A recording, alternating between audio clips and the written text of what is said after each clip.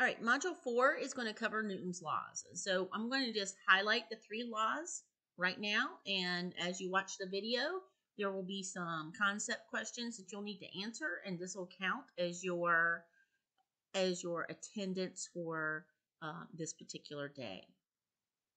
And you'll get a grade on it. So Newton's laws, first of all, we're going to concentrate on his 3 laws of motion. There's also his law of universal gravitation, which is probably more important than the 3 laws of motion. But right now we're going to concentrate on his 3 laws of motion. And it's important to note that Newton was not the very first one to come up with all these ideas, but he was the first one to recognize that they applied universally and not just to things on Earth. So the first law is called the law of inertia. And inertia is basically your tendency to stay doing whatever you are doing, whether you are at rest or already moving. So if you think about, right now you're probably sitting down watching this. Now you're not going to move from that sitting position unless there's a push, some kind of external push from your legs, or somebody knocks you off or something from your chair. So you would stay doing that forever. And most objects will stay at rest unless something pushes them and accelerates them into motion. Also, think about a hockey puck on ice. Ice doesn't have much friction. Think about the idea that, once the hockey puck gets hit and it starts sliding across the ice, it keeps going forever. And if there's no friction to slow it down, it would keep going forever and ever and ever. So that's another state of motion, right? Just to be moving at some constant speed. So when it leaves, when the hockey stick hits it and delivers a force to it, it accelerates it to some speed. And it keeps moving at that speed until something acts on it. A push, another hockey stick, it hits the wall, it hits the goal, hits a person's skate, but it would keep going at whatever speed it was launched at forever. So that's also due to its inertia, its tendency to stay doing whatever it was doing to start with. And those two things could be moving at a constant speed or being at rest. So the first person that actually came up with that was Galileo. And to give you perspective, Galileo lived from 1564 to 1652, and he died on Christmas Day. And on the very same day, Newton was born on 1642, and he died in 1726. So Galileo was actually the very first person to describe the inertia of objects, the tendency of an object to resist a change in its state of motion, rest, or constant speed. But Newton made its very first law of motion, and he included it in his 3 laws of motion because he didn't just recognize that it applied to things on Earth, but he used it to explain why the moon kept orbiting the Earth. So that then became more a universal application of that law. And so he made that the very first law. The other thing to remember is that the more mass you have, the more inertia you have.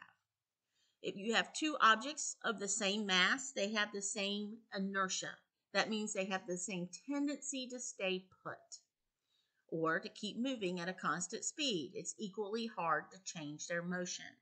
But the more mass something has, the harder it is to change its motion. For example, if an 18-wheeler was 18-wheel, truck, tractor trailer was starting to slowly travel down a hill, you would not stand in front of it and try to stop it because it has a huge mass. Once it gets going, it's going to be really hard to stop it, even if it's going really slow. But if you had a Matchbox car doing the exact same thing, you would literally just put your foot on it and make it stop, right? So because it has so much less mass, it's much easier to stop. Now, in order to change the inertia of something, its tendency to stay put, in order to set it into motion and accelerate it, you have to apply a net force to it. And the net force is a total sum of all forces. So consider a physics book. Now, a physics book sitting on the table, it has gravity pulling down on it, and the table is pushing back equal and opposite on it. And that is a balanced situation. It is literally moving, not moving at all. It's staying at rest because even though it's got forces acting on it, the net force is zero because the upward force of the table on it, also called the normal force, is balancing the downward gravity force on it.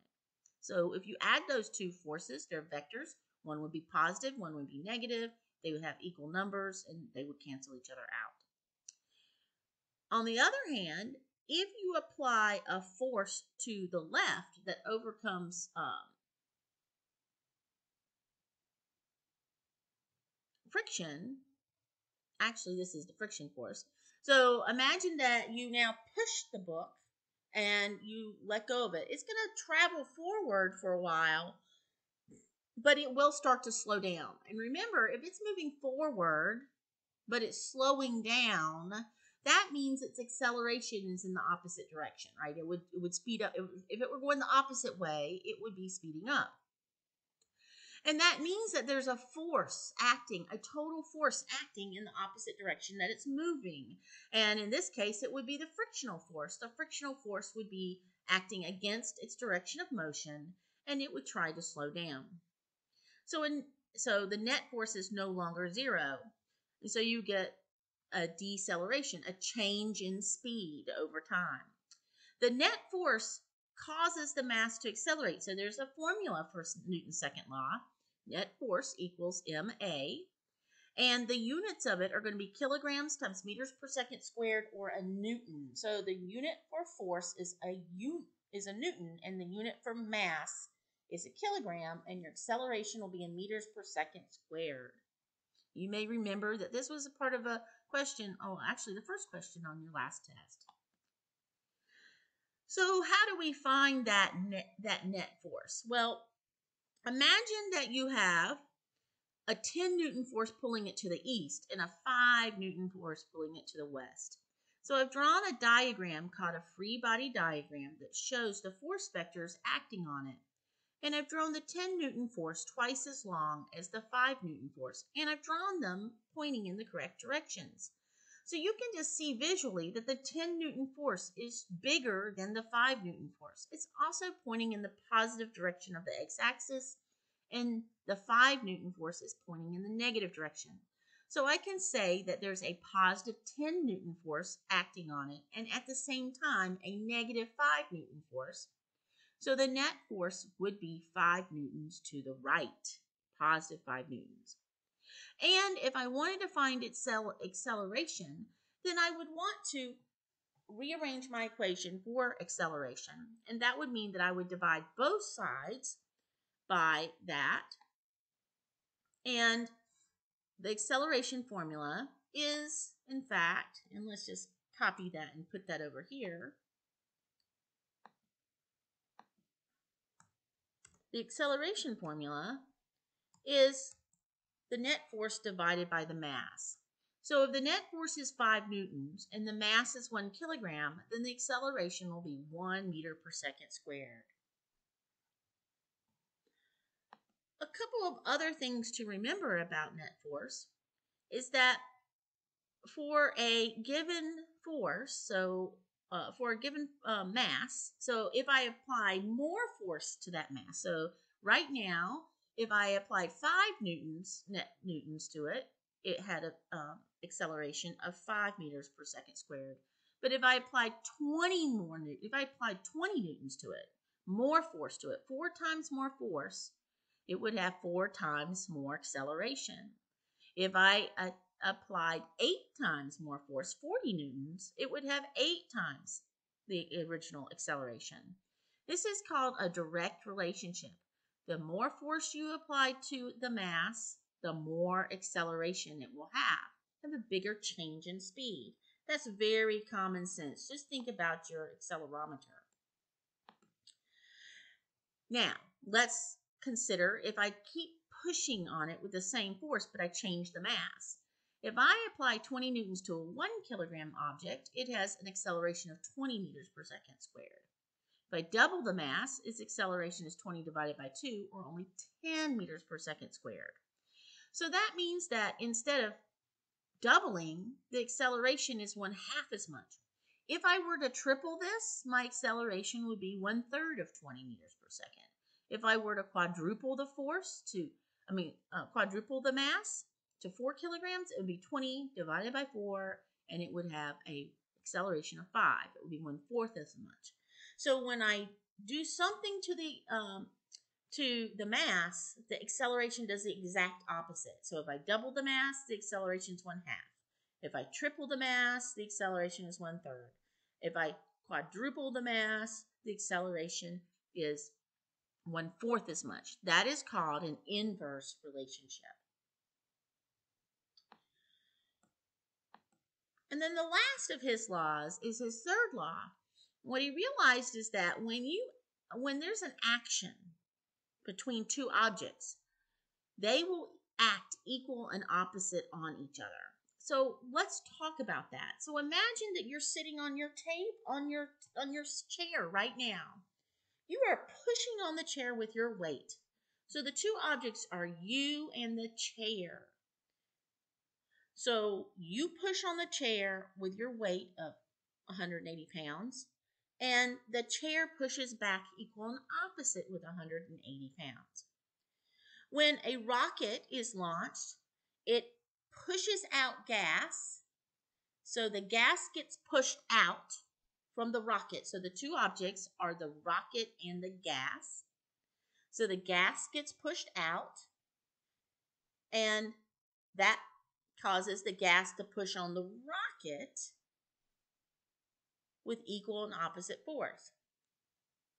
When you shoot a gun, the reason why a gun recoils is because there is an explosion in the chamber, and that explosion causes there to be a push on the bullet.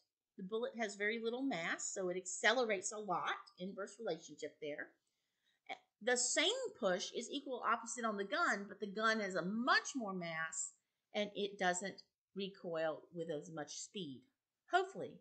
If it did, you would die. So you don't want it to be like that. So there's an inverse relationship between the mass of the gun and the resulting acceleration compared to what happens to the bullet. But it's all because they both are being pushed. One's being pushed forward and one's being pushed backward with equal and opposite forces. When you identify action-reaction pairs, you need to ask yourself, what are the two objects in question? So let's take the person standing on the scale. The person stands on the scale, so the two objects are the person and the scale. The person pushes on the scale, and the scale pushes back equal and opposite on the person. So the action is the person on the scale, and the reaction is the scale on the person.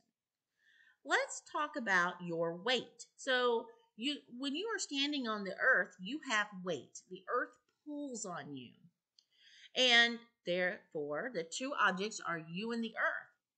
The earth pulls on you with weight, and you pull on the earth equal and opposite. Now, if you were to step off a ledge, you see that result of that pull on you, you actually speed up and get faster and faster. And noticeably by 10 meters per second every second if there's no air acting on you. Because you're in free fall. By definition, when you're in free fall, the only force significantly affecting you is that of your weight, gravity force.